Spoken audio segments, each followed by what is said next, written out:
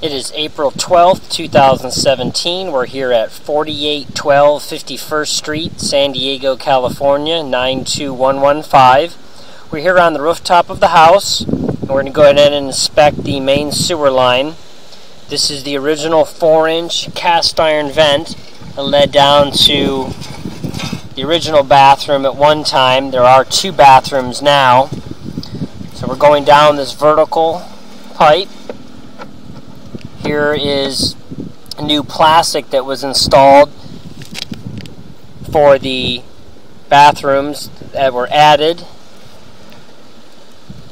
Here we're coming to the bottom of the line here, and we have a transition into our horizontal pipe. You can see right here, right back into the original cast iron. So this is 4-inch cast iron pipe.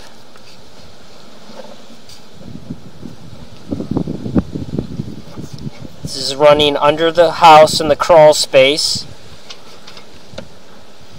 Here we have a transition back to plastic ABS pipe.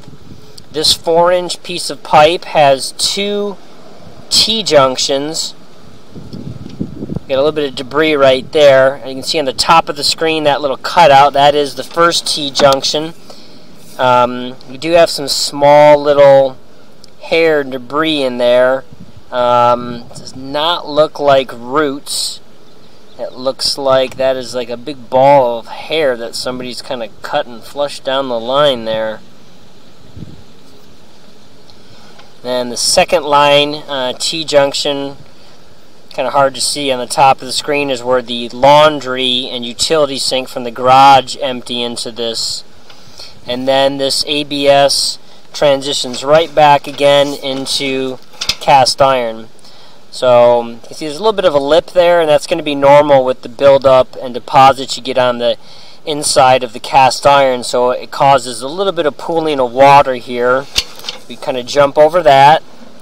Now here, got a little bit of debris in the line, and the pipe was relined. So now we see why that ABS section was cut out and redone at those 2 T-junctions, because they cannot reline T-junctions where the 2 2-inch pipes connect into the 4-inch. So this is where the relining, essentially coming back in reverse, would have stopped, but this is the beginning of the line. So you can see this has all got this little bit of bluish green hue color to it. This is all, see the word, you can see on the left side of the screen there, pipe lining. So all this cast iron, except for just a few feet from where the toilets empty in until they connect to this 2-inch junction we saw, this is all newer pipe that was put in inside the cast iron. So this is all smooth, almost just like normal plastic pipe now. So we're going to continue down this here. This is all the newly colored, relined cast iron pipe.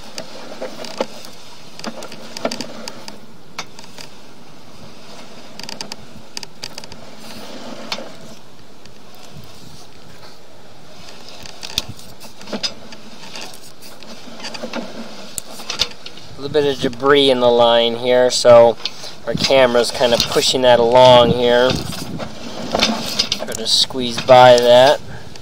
Okay, here we have a turn on the line. The line leaves the house at about a 45-degree angle, and it appears to be headed north towards the neighbor's unit across the driveway. Then it makes a 45-degree turn here, and then it's headed straight out towards the street. And as it's headed straight out, we have a transition here into PVC greenbelt pipe right here. And then right after this transition, right here we have a little hub from a piece of pipe. And then as we go across here, we have an actual T-junction. This is a white plastic T that the city put in, and there is a property line clean out at this junction. So in the sidewalk, there's a circular concrete lid labeled sewer, and that's where this white T-junction goes up to for access. So we'll just continue down across here. This is all new Greenbelt pipe, so the city replaced all of this.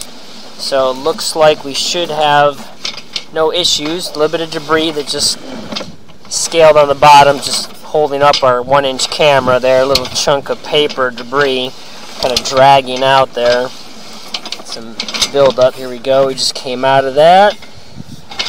And here this line is running across. Again, it's all new plastic. And then here's our T-junction right here. So the line is a little under 100 feet long horizontally. We're out about 110 feet, but we have to deduct about 15 to 18 feet for the vertical pipe. We went down through the vent from the rooftop here. So this is the line right here where it dumps into the city, where all the neighbors then also connect into. So the sewer line for this house is perfectly fine. We only have a little bit of cast iron for the main sewer that's left, and a little bit of cast iron and galvanized for the kitchen, lavatory, sink, and the hall bath, and then the laundry. Everything else for the other bathroom is newer plastic, and a majority of the main sewer is either relined or has a small piece of plastic for the other T-junctions. There was some water under the house. We crawled underneath there. We found where the 2 dig-out spots were, where they did these sewer repairs, and then one on the side of the house, almost right near the crawl space entry off the driveway side. There's another area that's holding water. All that water appears to be nothing but groundwater from rain and or irrigation runoff. We didn't see any rain gutters on the house, and so between all the rains, the slope of the property, and the way the irrigation may be either leaking or oversaturating, that's where that water's coming from. We did run every fixture in the house for quite a few minutes, including the toilets and every fixture, and the water never rose up or started to pool or swirl in any of those 3 dugout areas. So they're holding water because, again, they're just lower than the regular dirt throughout the rest of the crawl space. And so the irrigation system will need to be looked at. The possibility of obviously adding some rain gutters, I'm sure the foundation people had mentioned.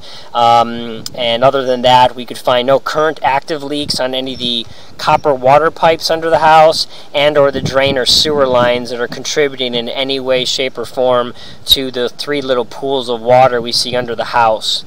So again, this line, sewer line, is in good working order. There's no root intrusions and no issues at this time that require any repair or maintenance. So that concludes this recording.